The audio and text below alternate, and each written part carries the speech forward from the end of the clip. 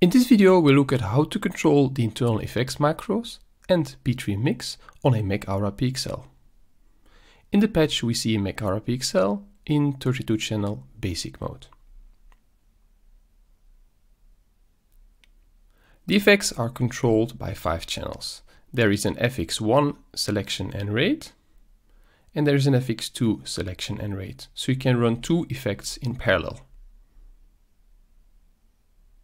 On top of that, there is an FX synchronization channel that allows you to synchronize the 2 FX engines or synchronize or offset effects between multiple fixtures. By default, we set them to synchronized. You will notice that the effects are grouped in 6 categories. Let's start with category 1 first. These are beam intensity effects. Let's start with these sparkle stars. With the effects rate channel, you can adjust the speed and direction of the effect. So let's speed it up a little bit. You'll see the effect is now running on the beam of the fixture. And I can slow it down as well.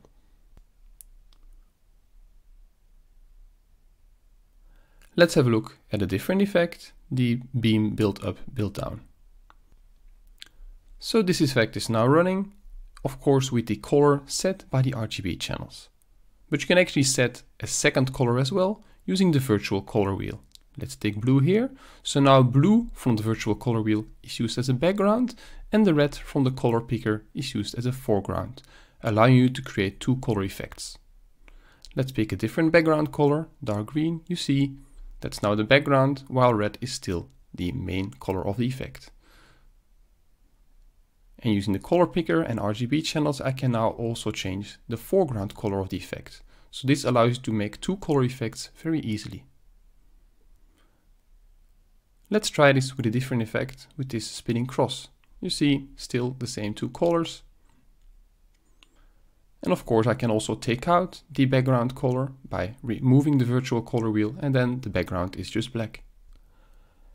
Now let's have a look at the second category of effects, the beam color effects. These override the colors of the beam completely. Let's start with a red, white, blue snap effect. You see, it overrides whatever color you selected on the color picker. Another nice example is this fire effect. Let's take the beam out and let's start looking at some aura effects. So let's bring in the aura.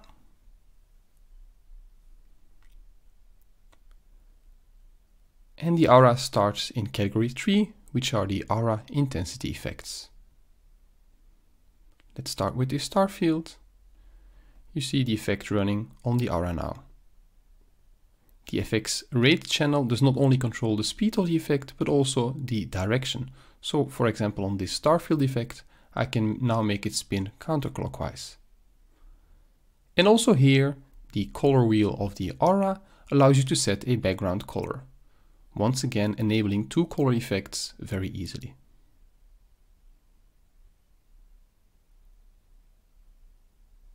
Let's have a look at this effect, this slice pie chase. And let's speed it up a little bit.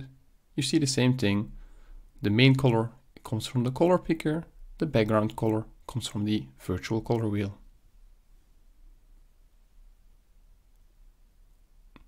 Another very nice effect is this scrolling line. And let's take out the background color by removing the virtual color wheel. The aura intensity effects also contain the full set of characters and numbers that can be displayed on the aura LEDs. Let's start with this A, and you see it's slowly pulsating. You can actually bring the effects rate channel to 128 to the middle, and then it stops, so then you have a static character. And of course you can select different characters like this C.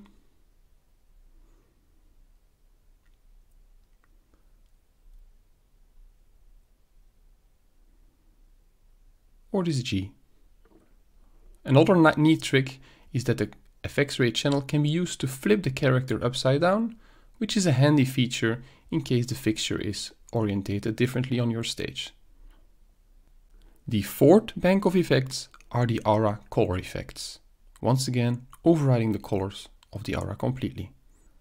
Like for example, this swimming pool effect.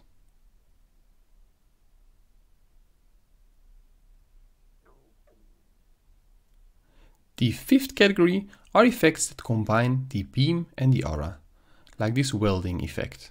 Of course, I need to bring up the intensity of the beam again to see the effect play on both the beam and the Aura.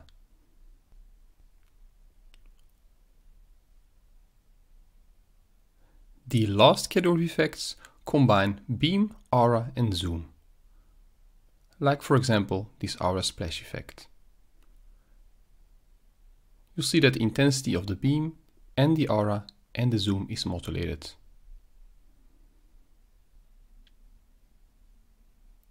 Now let's disable all the effects and have a look at P3 Mix.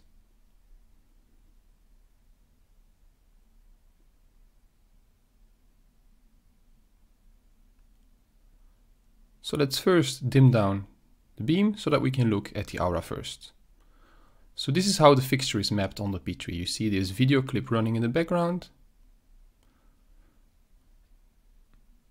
And let's have a look. So the fixture has a P3 mix channel, which has three modes. It has the mix mode, it has a mixing mode, and it has a video mode. So in DMX mode, the color coming out is fully controlled by the DMX channels.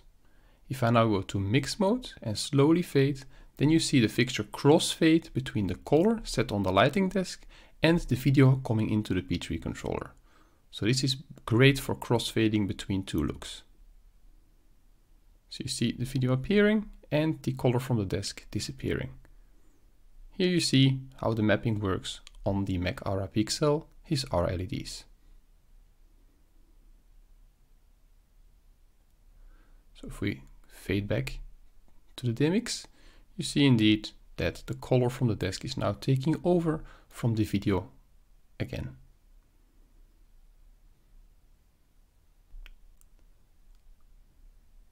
The third mode on the P3 Mix channel is the video mode. In this mode, the DMX controls the color, but the video still controls the animation. So I can control the color of the video on a fixture by fixture basis. So with my color picker, I can make the video appear in any color I like.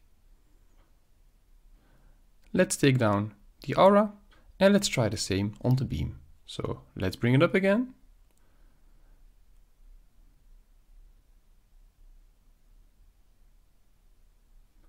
And also here, there's a P3 mix channel for the beam with the same three modes: DMX, mix and video. In DMX, the color just comes from the desk. In mix, I can slowly crossfade between the color from the desk and the video coming into the P3 controller. You see the pattern from the video now appearing on the beam LEDs. Here you see the P3 for reference.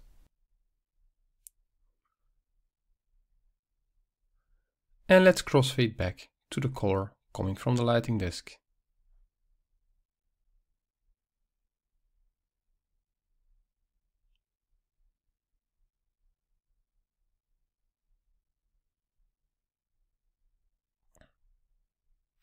Also here there is the third mode, the video mode, allowing you to apply a color on top of your video.